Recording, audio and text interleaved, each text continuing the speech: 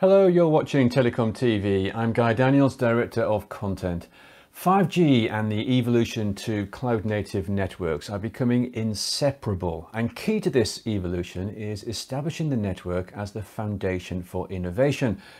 But what is the business value of cloud-native 5G readiness? And will the partnership between Nokia and Google Cloud be a game changer for operators? Well, joining me today to reveal more details are Ersilia Manzo, who is Director of Global 5G Telecom Solutions for Google Cloud, and Tim Smith, Vice President of Cloud and Network Services Europe for Nokia. Welcome, good to see both of you. Tim, let me start our discussion by asking you, what, in your view, is the current state of the CSP industry and what are the key challenges that we face? I think the current state of the industry is very strong and it has enormous potential for growth. But there are a couple of areas that we really need to focus on. The first is that the traditional revenue growth areas are starting to stagnate. And so service providers need to understand which new markets to move into and how to move into those new markets. And that is going to need an increasing level of platform agility. The second is, as well as the challenges on revenue, there are some very significant challenges on the cost base. Every time we put in new platform, new environments, new functions, new capabilities, those have always come with the cost of the new enabling platforms and environments as well. And so we need to move away from when new functions, new capabilities are required, we need to move away from the cost of delivering those new capabilities and those new functions, which comes through the environments that those need. Thanks, Tim. Ersilia, are you in agreement with Tim here? Yes, of course. Against the backdrop of revenue stagnation, CapEx are increasing as operators continue upgrading 4G while also rolling out new 5G networks. Only on 5G networks build-out costs are projected to reach $870 billion over the next 10 years. And according to some projection, the global data demand is still growing at a staggering rate of 32% CAGR on mobile and 19% on fixed. This is driven by more devices, more connections, more contents, higher resolution, and of course, more applications. There seems to be no end in sight for data growth. And working from home, COVID, and distributed team have only added to this trend. The challenge for CSP is how to keep up with this growth in terms of customer experience. According to Bain Consulting, in the last 5 years, no leading telecommunications in the Americas or Europe has sustained a net promoter score above 50. 50 is a threshold that indicates a company is beloved by a majority of its customers. In my view, customer experience is the obvious competitive differentiator. It cannot be neglected. Simply speaking, customer experience excellence will lead to more happy customers, generating more revenues, less churn, counteracting many downward trends. We all know that digital native companies such as Uber and Netflix have set a new standard for seamless online experiences, forcing CSPs to redefine their customer interaction models. Telcos are now competing against a new high bar of the digital age. Of course, there are many other technical challenges, such as operations, cost of expansions, new network topology that comes with the 5G and so on, but the customer perception is always central. And Ersilia, continuing on this point then, what do you see as the opportunity for CSPs and the role they play in digital transformation? Yes, digital transformation has the potential to significantly improve the quality of consumer lives while providing businesses with new opportunities for value creation. The telecom industry is at the forefront of this transformation, both as an industry witnessing a large-scale change in its market conditions and as a key driver of the world digitization. With their networks and services, telco bring business and communities together in ways we never thought possible before. With the 5G deployments picking up around the globe, the importance of the CSPs is becoming even more relevant.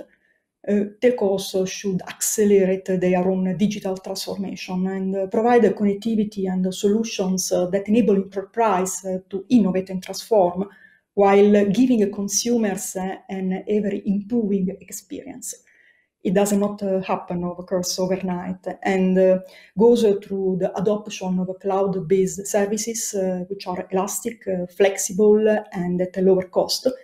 It goes through the utilization of analytics to build new or richer content experiences, goes through the increase of automation to reinvent the operations, and finally, it goes through the adoption of machine learning to solve real business problems. Of course, we don't have to forget that digital transformation also means cultural and organizational change to benefit from the increased agility enabled by these technologies.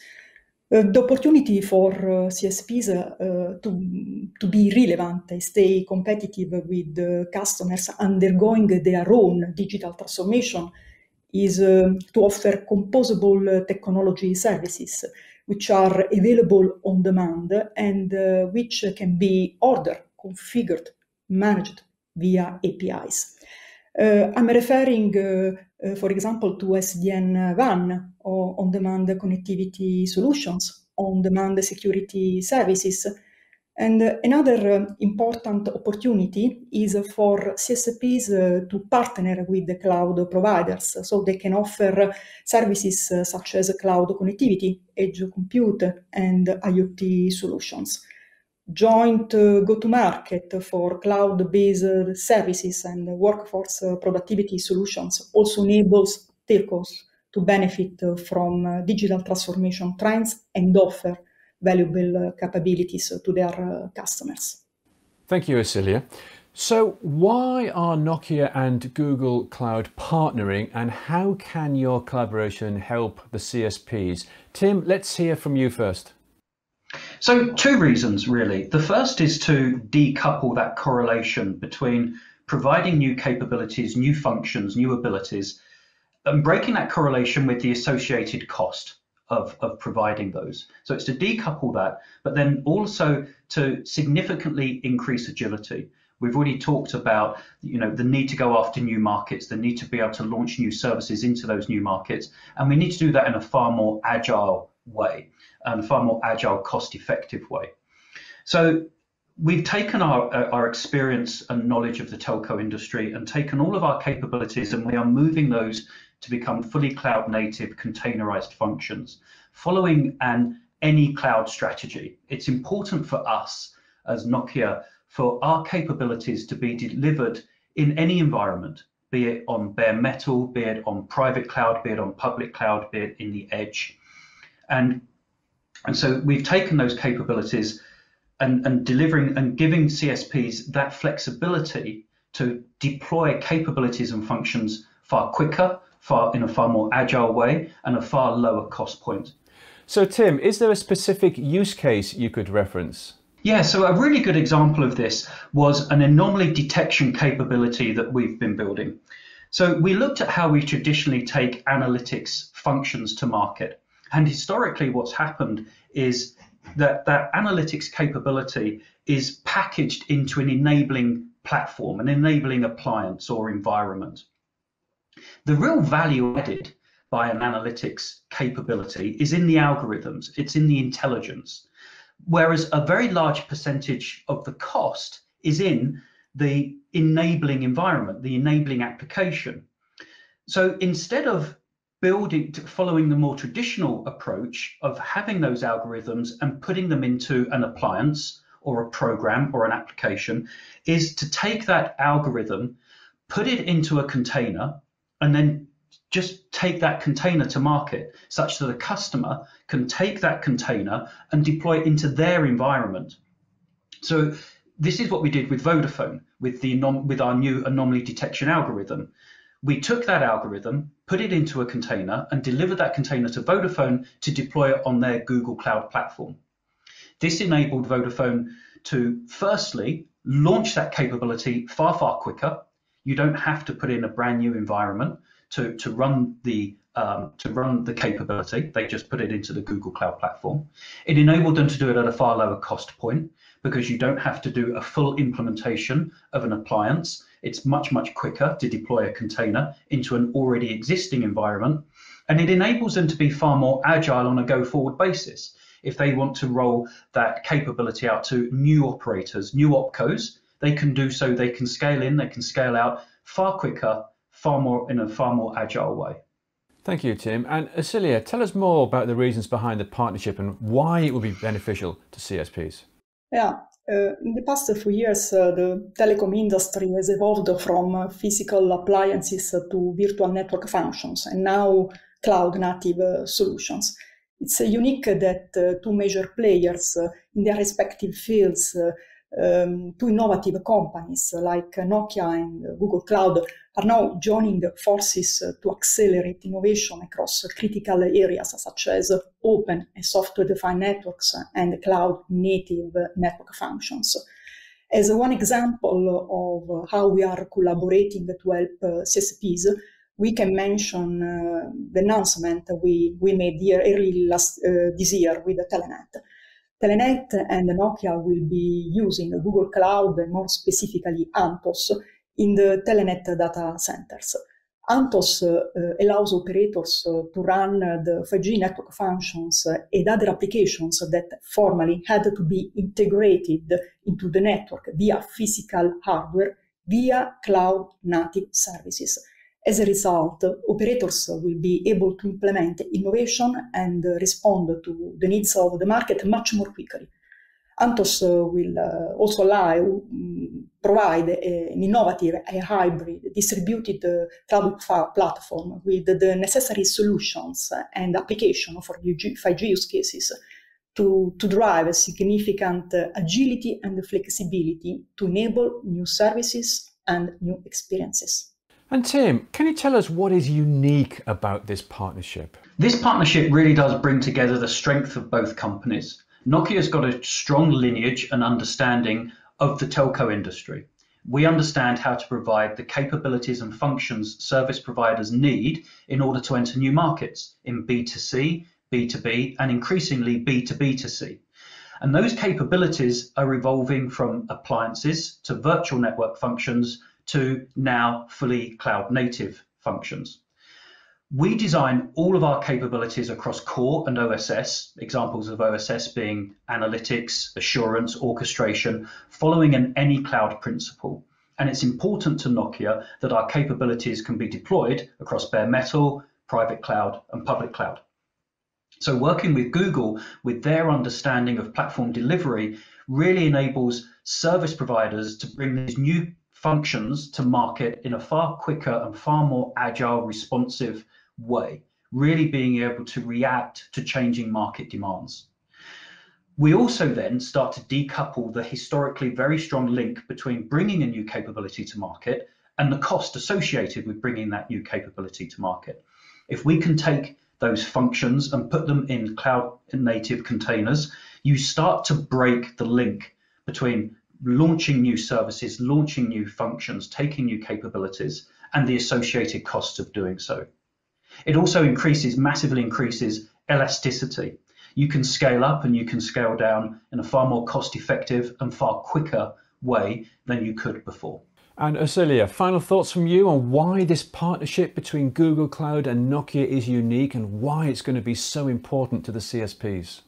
This partnership is bringing together the best of both worlds, telco and cloud, and the best of both companies, Nokia and Google. Google brings Anthos, a multi-cloud application platform used to create a solution for virtualizing radio access networks, core networks, and OSS, BSS systems. Anthos provides the foundation for delivering new latency, sensitive and data-driven service offerings. With Amptos, application developers and network function providers can leverage a single set of infrastructure API to deploy, manage, and operate their workloads in an heterogeneous environment, such as Google Cloud, Azure, AWS. It can run on-prem or on telco edge, and this provides a common deployment platform for IT, data, network, and industry vertical services. What else? Google Cloud shares the same proven infrastructure and a global network that powers Google products like YouTube, Search, Maps, Gmail. Our globally distributed edge extends carrier's ability to run applications everywhere.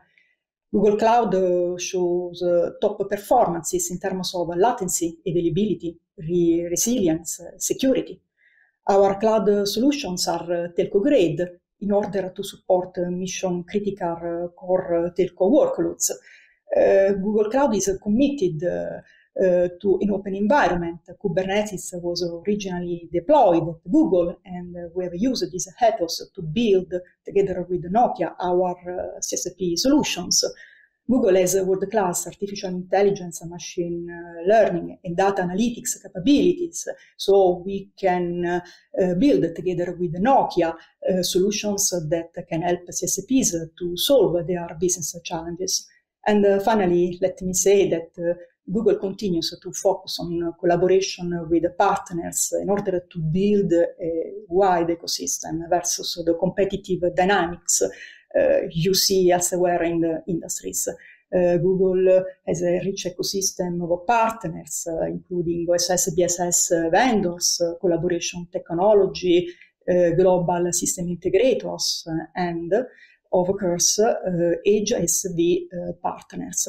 So we are sure that strengthen our forces with Nokia, we will be able to deliver something great for the CSPs. Thank you, Ersilia, and to you too, Tim. Good talking with both of you and learning more about the partnership. Coming up now, as part of our special focus on why cloud native and why now, we have a panel discussion that features not only Nokia and Google, but also Telefonica, BT, Telenet and the TM Forum.